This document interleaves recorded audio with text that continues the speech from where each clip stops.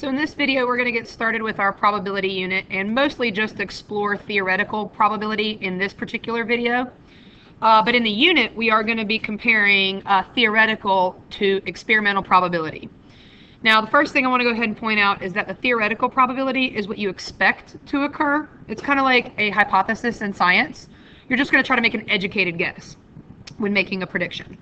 Now, the other type of probability that we're going to explore is experimental, which is what has actually occurred, which is the results.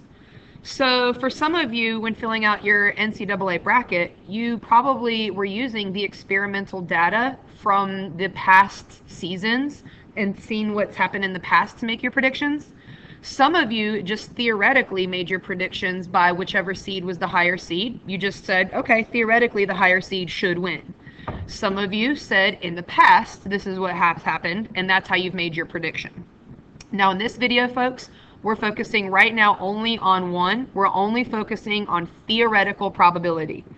Now to explain the difference briefly before we move on in the packet, I've got just a free throw scenario. So theoretically, with theoretical probability, everyone has a 50% chance of making a free throw when they go to the line. What that means is that you have a 1/2 chance. If you're going to shoot twice, we basically expect you to make one and miss one, okay? So theoretically, that's what we would expect to happen, and that would be our hypothesis.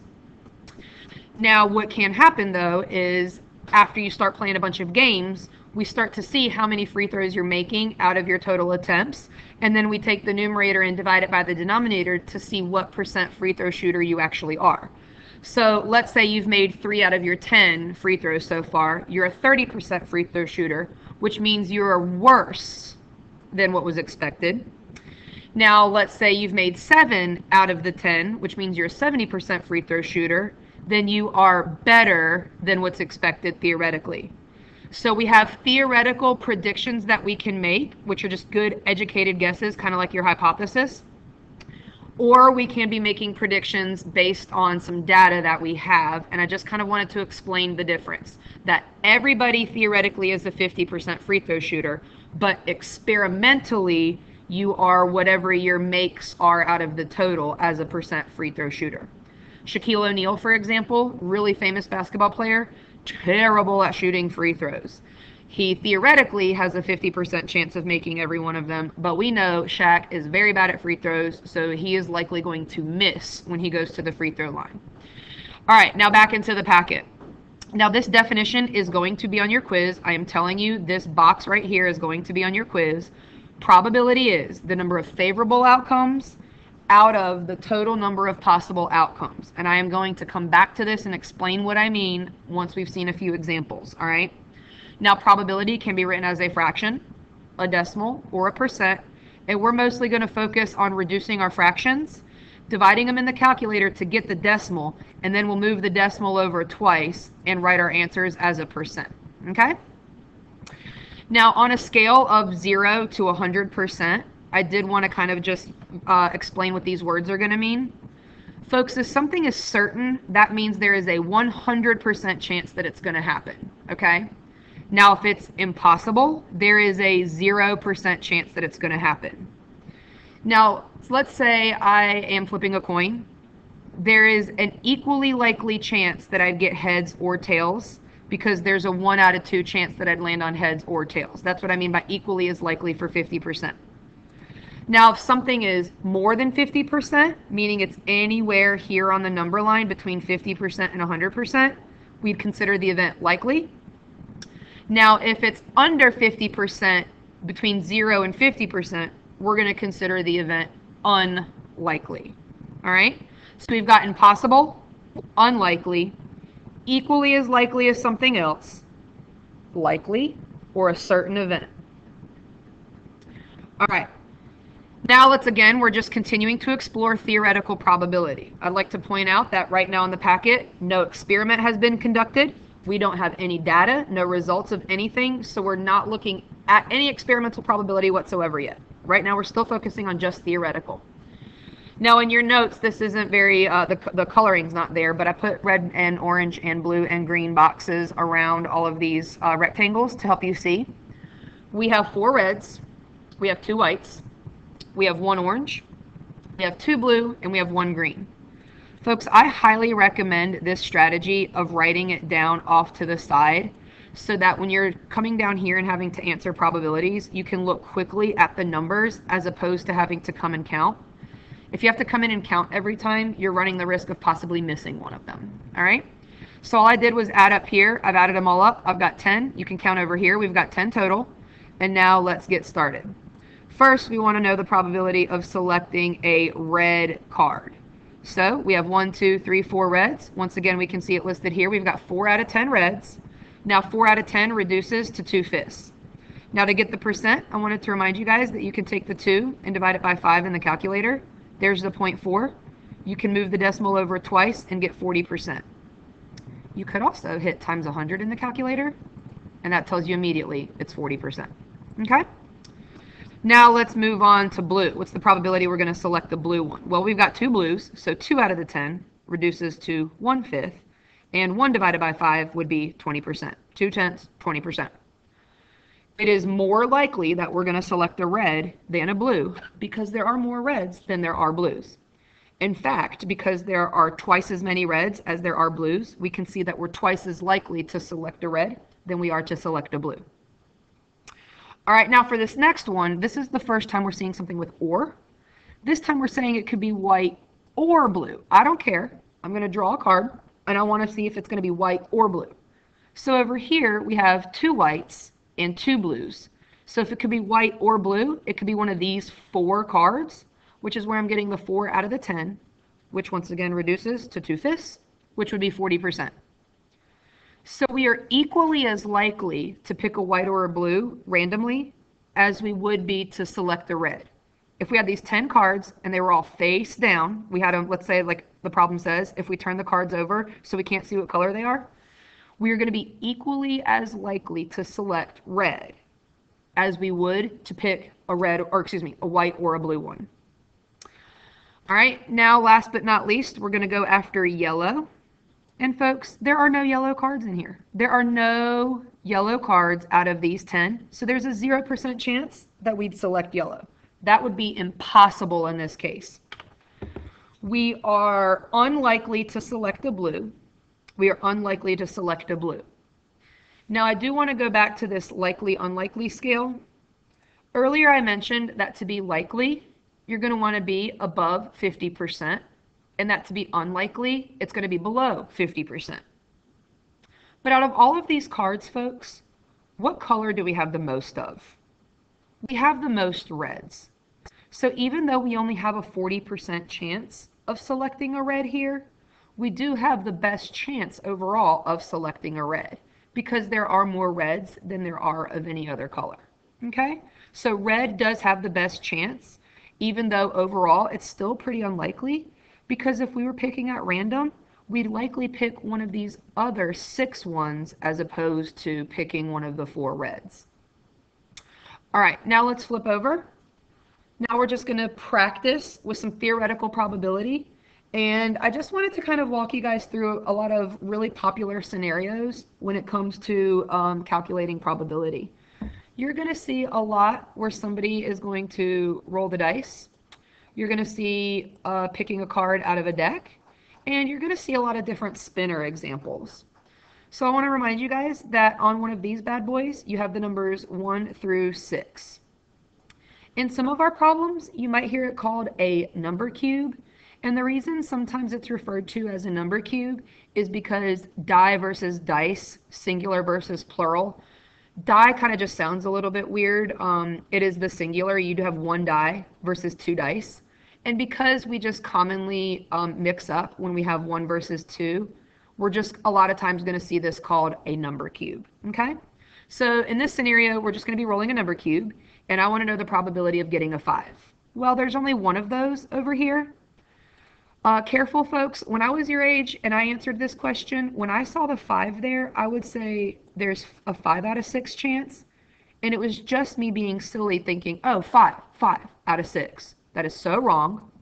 There's only 1 5 on one of these number cubes. And now let me show you guys in the calculator. If we take 1 and divide it by the 6, we get the 0.1 with the 6's that repeat. Friendly reminder that the reason this is a 7 is because off the calculator, the 6s would keep going. And so the 6 right here off the calculator rounds this one that you can still see on the screen to a 7. But now if I move the decimal over twice, it's going to be a 16.6. To help you see it, I'll just multiply by the 100. So it's 16.6 repeating percent. And because this is a 6, if I round that up to the nearest whole, we're going to just say about 17%. So there's about a 17% chance that we'd roll a 5. Now this is kind of like the equal sign when you round, y'all. It's kind of like the similar symbol, and it's just got 2 of these squigglies saying it's about 17%. All right, now for the next one. What's the probability that we'd land on a 2 or a 3? Well, a 2 or a 3, that's 2 out of the 6 options, which reduces to a third, which would be about 33%. Another thing I want to point out, y'all, is that I've asked it with words for number 1, what is the probability of getting a 5? And this here that I'm putting a rectangle around in red, that is the same as me saying what's the probability of getting a 5. Here I'm saying what's the probability of a 2 or a 3. Next I'm saying what's the probability that we'd get a 2, a 3, or a 5.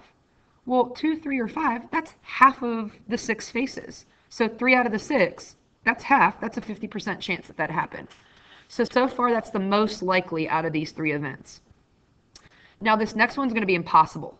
Because if we're only going to roll this thing once, there's no way we can land on a 1 and a 4 at the same time. That's not going to happen. It's going to be a 1, a 2, a 3, a 4, or a 5, or a 6, but it can't land on 2 numbers at the same time.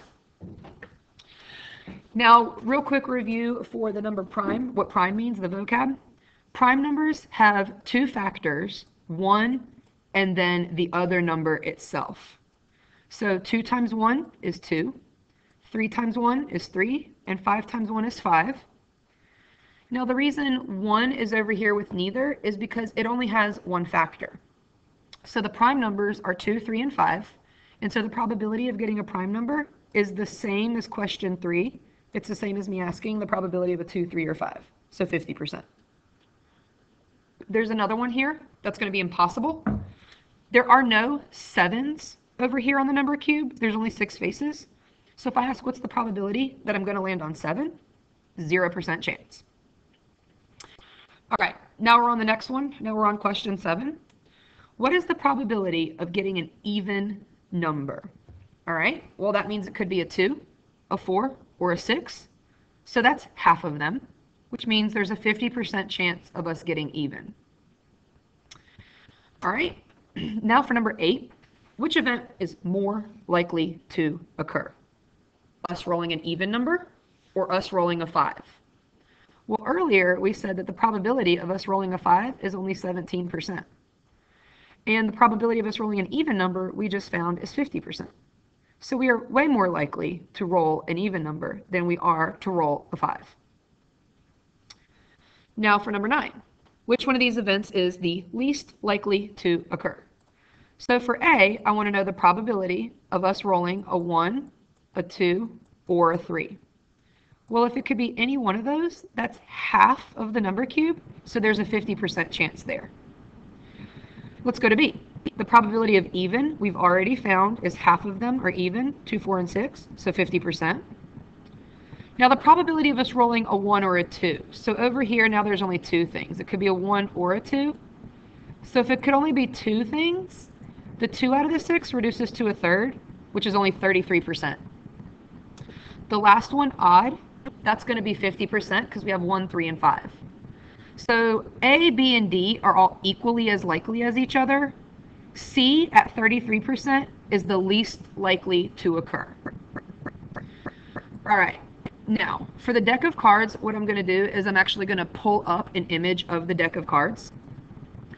So here I've got the deck of cards, and you can see that there's 13 of this type of card. These are the clubs. There's 13 clubs. There are 13 spades. There are 13 hearts, and there are 13 diamonds. So there are 13 of each suit. We have 4 aces, 4 twos, 4 threes, and so on, all the way up till 4 kings. You'll notice that half of the deck is black. Those are 26 black cards there. And these 26 cards are red cards. So we have 52 total cards. And let me just show you guys real quick. If I do the 52 cards divided by the 4 different type, there are going to be 13 cards in each of these types. Okay? All right. Now let me go back to the notes. Okay. So for the deck of cards, what it mentions right here is there's 52 total cards. Half of them are red. We've got 26 red, 26 black, and then it said 4 of each kind, which means like the 4 aces, the 4 twos, 4 threes, 4 fours, and so on. There's also 4 jacks, 4 queens, and 4 kings. So first thing we want to know is what's the probability of us selecting a red card? Well, y'all, it tells you right there, 26 of the total, 26 out of 52. And we're going to reduce that answer, and we're going to circle that it's half the deck, which is 50% chance of selecting red. Now for black ace, we want to know the probability of selecting a black ace. If I pull the picture back up, there are 2 out of the entire 52 that are black aces. It's these 2 right here. Okay, so we have a 2 out of 52 chance. So that's right there, 2 out of 52. Now these can both divide by 2. I can reduce. So I get a 1 out of 26 chance. And now I'm going to show you guys in the calculator when you divide the 1 by 26. If you do 1 divided by the 26, boom, and move the decimal over twice, and it's about a 3.8% chance. If I hit times 100, you can see that this 4 is not going to round this up to a 9, so that's where I get my 3.8% chance. Now we already reviewed that there are 4 kings in the deck. 4 divided by 4 is 1, and 52 divided by 4 is 13. So 4 out of 52 does reduce to 1/13. And if I take 1 now and divide it by the 13, I'm going to show you guys if I hit times 100, this 9 does move this 6 up to a 7.7%. So far, out of picking a red, a black ace, oh, whoops, I skipped one. Sorry, I skipped all the way to king. But out of those 3, we're most likely to just pick a red card because half the deck is red. My mistake for skipping number 3, it looks like my calculator was blocking it. Let me pull the calculator back up and move it over here. All right, so for number 3, what's the probability that we could get a queen or an 8? All right, y'all, there's 4 queens and there's 4 8s. I'll show you again in the picture. I have my 4 queens right here. There's my 4 queens, and here's my 4 8s. So there's 8 things total that it could be. 8 out of the 52 does reduce. If you need to divide by 2, divide by 2, divide by 2, divide by 2, go for it. But it becomes a 2 out of 13. Now when I divide the 2 by the 13, right there it's going to be 15.4% because the 8 moves it up. I'll hit times 100 to help you see it. Boom, that 8 moves the 3 up to a 15.4% chance. All right, now in the deck of cards here, we want to know which of these 2 events are equally likely to occur. So for the first one, if we're going to pick an ace, there's only 4 aces in the deck. We already found that 4 out of 52 reduces to a 1/13, which is 7.7% chance. We already found the probability of picking a red card is half, which is 50%. We have not yet talked about the probability of picking a diamond. I want to remind you guys that we have 13 diamonds in the deck, or a fourth of them. In the picture, you can see right here, this bottom row is one of the 4 rows. So our 13 out of 52 diamonds reduces to a fourth of the deck, which is a 25% chance of picking a diamond. And for the black cards, once again, that was half the deck. So we have an equally likely chance of selecting a red or a black card. B and D both have a 50% chance to occur. Now down here on your notes, the way that the copier works, it's kind of tough to see the color sections, but I have them here on the video. And so for the first one, we're going to check to see what's the probability of getting in red. Now the idea, folks, is that each of these 5 sections are all the same size, so each one of these sections is equally likely to occur. We're equally likely to land on orange or red or green or yellow or purple because they're all the same size. Down here, if we have a bigger yellow section than the other 2, we can see that this yellow section has a 50% chance. Red and green only have 25%. So in this scenario, we'd be more likely to land on yellow than we would either the green or the red. But up here, each of our sections is the same size. So the probability that we'd land on red is just the 1/5, which is 20%. Now this one, actually, let me fix this because I thought it said purple or yellow. When I put this here originally, I was reading that it said purple or yellow, so this is actually totally incorrect. There is a 0% chance that we're going to land on purple and yellow. We can't land on two sections at the same time, and if we landed smack there in the middle, we'd have to spin again. Now, if it had said purple or yellow, now we're talking about that it could be 2 out of the 5, okay? So that's the difference between and or here. Purple and yellow is a 0% chance, kind of like up here, 1 and 4 is a 0% chance. If I put it to or, it becomes 40%. I'm going to erase this because your notes say purple and yellow, so there is a 0% chance, and we'll ignore the 40% for now. All right, what's the probability of getting a pink? Well, there's no pink, so it's not going to happen. Impossible. Now for the not yellow. There are 1, 2, 3, 4 of the sections that are not yellow, y'all. So there's an 80% chance that we're going to select something or land on something that's not yellow. Okay? All right, now for the last one. Which one of these statements is true? So is this true? Landing on an orange has the highest probability. Well, no. Landing on an orange is a 1 out of 5, which is 20%, which is the same as everything else. All right, the next one. Landing on green has a greater chance than landing on yellow. Nope. They are the same size, so 20% for green, 20% for yellow. They have the same percent chance. The last one says there's an equally likely chance for each color to be landed on. Yep. Since each section is the same size, they're all equally likely. So we're going to select the last one. And that concludes the video on theoretical probability.